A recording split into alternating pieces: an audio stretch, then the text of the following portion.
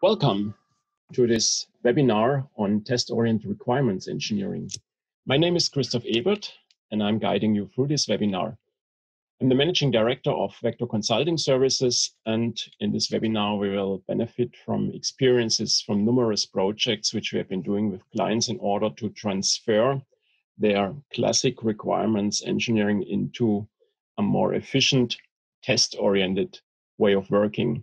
The benefit in a nutshell: if you write your requirement as a test case, you have a regression test case from the beginning, you know that your requirement is testable, and you save lifecycle effort in a combined value of 20 to 40%. Let us learn how this works. This is a set of 3 webinars. Part 1, which we now have in front of us, is giving the motivation, which is what we call escaping the vicious circle. Part 2 will go into the methodology. Part 3 will give case study. And we comprise it, of course, with further information and white paper. Before we go ahead, a few words on Vector and Vector Consulting Services. Vector is a world-leading supplier of solutions in the automotive field, notably market leader in base software with tools like test tools. And we have a service domain where I'm the responsible global manager for the consulting activities, where we focus on 4 topics: transformation, for instance, agile transformation, ASPICE, etc. Trust, which is safety, cybersecurity, but also related test methods, supplier audits, etc. Technology, which is how do we get innovation into companies such as AutoSAR, new architectures, new test methods, modeling, system of system, etc. And training, that is coaching, certification, corporate competence programs, and the things like these kind of webinars and YouTube movies. You can get more information with www.vector.com/consulting. Let us now look into what are the real challenges which we face today. And the status is that we have a convergence of IT and embedded. What does it mean? Well, I guess all of you are aware that functions are increasingly in the cloud. That means we talk about services. We have new architecture, which are more service-oriented. We have seen that for a while already with our smartphones, where the classic telephone had telephonic functions. Then it moved on into services, which could be activated directly by connectivity. And today, most functionality of a smartphone is actually in the cloud. The same, by the way, if you look to vehicles or if you look to medical devices, many implants like pacemakers today have a big part of their software in order of connectivity, diagnostic functions, new user experiences, etc.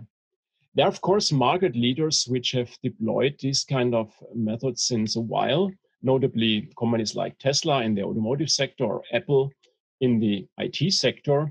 What they all have learned is how can we continuously deploy new functionality. And this continuous deployment, of course, means a full new setup, which also needs a full new approach towards testing. Those of you who have already started with continuous build and continuous integration know what I talk about. We have to redefine testing because otherwise it will be far too expensive and still not enough.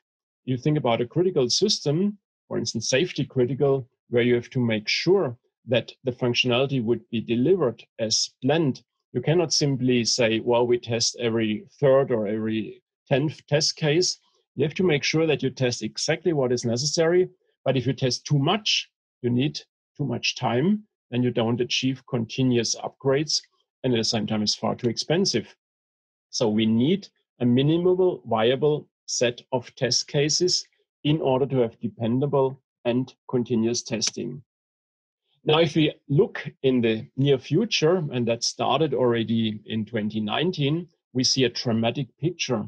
The issue is that rather than focusing on innovation and digital transformation, we see a very strong cost pressure. In fact, from our customer survey, which we had performed year-end 2019, that was pre-Corona and COVID-19, we found cost efficiency being ranked as the biggest short-term and long-term challenge. What does it mean? It means we really focus on cost reduction. We have to still deliver quality, which means we have a liability issue, while at the same time we struggle with the right competences on board. And this together is fostering this vicious circle, because what happens is not having the resources and the competences means that sooner or later we not only sacrifice quality in terms of accumulating technical debt, but also to have less resource available for innovation. And that brings us in a downward spiral. What I try to show in this set of YouTube and webinars is how to utilize test-oriented requirements engineering to reduce the life cycle cost, because test eats most of the life cycle cost, especially in critical systems, and at the same time make sure that you have sufficient focus on delivering the right things. That means focus on value rather than quantity. That means also to escape this vicious circle.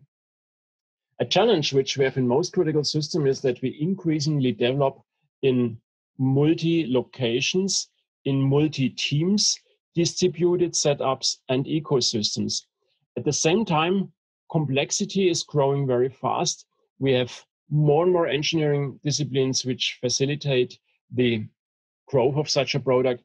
And that means we have to master this accumulation.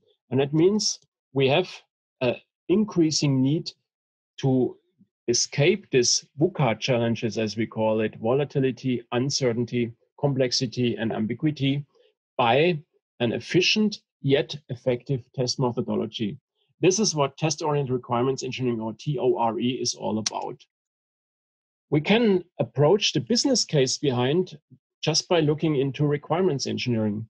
The picture shows a typical project situation. Over time, we realize we have not done our homework in the beginning, and I know many projects. I've been in this business for over 2 decades, and I see it again and again. We spend not enough time in the beginning, and later we wonder why cost is continuously increasing. The reasons are very simple. First, we do the wrong things.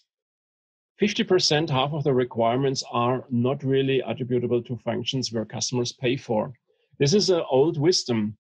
A Japanese expert with name Kano had evolved this already in the 50s last century and created a model which helps to focus on what creates performance, what creates excitement.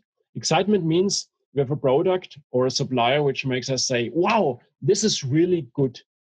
When did you really tell that last time about your suppliers, about your own products? We are too much trapped into linear extensions of our long feature list. In other words, first thing, do the right things. Second thing, test the right things. Test cases are even worse than requirement. We accumulate, we collect test cases without a clear strategy. Coverage. Well, in the best case, you have a functional coverage. Some of us use safety standards which demand certain coverage criteria. But honestly, how do you deal with it in a regression? How do you deal with it in a last-minute change? How do you deal with it in a continuous deployment situation? This is exactly what we can learn from the Amazons, Googles, Teslas, Apples of the world, that we need to have a focused regression test strategy. That means also to focus on quality, because we detect defects far too late. 80% of the defects which we find in test are actually related towards insufficient requirements. That means that we have a huge amount of defects detected far too late in the life cycle. 43% of the defects in the field, failures for we dearly pay for because of redeliveries, etc., have to do with insufficient requirements engineering. And that means if we look to the cost part, today we spend roughly 3 to 6% of cost on requirements engineering. If we double this amount, we end up with 20 to 40% savings in the life cycle. In other words, we have a real big cost saving potential by focusing on the right value, by having this minimum viable set of test cases which we deploy along the life cycle. The resolution to these challenges is what we call test-oriented requirements engineering. This is not really an invention, but it's a best practice which we have developed over the past 2 decades with many customers. What is it? Well, it traces back into a very old agile principle which came around in 2000, which is test-driven development, TDD. What is it? You first write a test case, a unit test case, then you write a code. Traditionally, it was vice versa.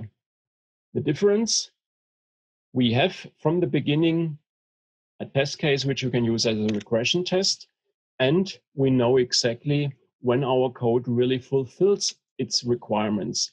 Now we take this in order to achieve something which we could much earlier, namely that we write a requirement spec in order to make it testable.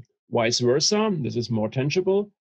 Why don't we just write a test case in our doors, in our revision, in our numerous test tool requirements tools? Start with the test and think by writing the test case already about what is your definition of done. So many projects have not really a good feeling about when is it good enough? What is my definition of done? That means testability of a requirement is a key. And that means also we are much better in managing change because we have a traceability and we have this minimum set of test cases for regression tests. And that again means efficiency because we can accelerate our development as we know that we really focus on what brings the value and how can we most efficiently test. This is the essence of test-oriented requirements engineering. You write the requirement as a test case. And that means, literally speaking, as one of the 7 habits of highly successful engineers, begin with test in mind. With this being said, let me conclude on this first part because there are still 2 more parts to come on, which is we will talk in part 2 about the methodology of test-oriented requirements engineering, and part 3 we'll look into some cases, some practical experiences. So don't miss those. In the meantime, feel free to utilize our resources, books, YouTube videos, webinars, templates, and of course also our consulting support, which you can find with www.vector.com/consulting. And that brings me to the end. I thank you for your attention in this part 1 of test-oriented requirements engineering, and I look forward to present you in part 2 the methodology of test-oriented requirements engineering. Thank you very much. And I should also extend my thanks to our numerous customers who over the past 2 decades not only helped us to coin this method, but of course also benefited in reducing their life cycle cost. Remember these 2 numbers. 50% of the requirements are not used, and more than 50% of the test cases do not actually fit to any test strategy. It's a huge savings potential, which helps you escape the vicious circle of cost pressure, not enough competencies, and insufficient quality, which then fuels that we don't anymore have enough guts to deliver innovations. I wish you a good success with focus on innovation by using test-oriented requirements engineering. Thank you so much.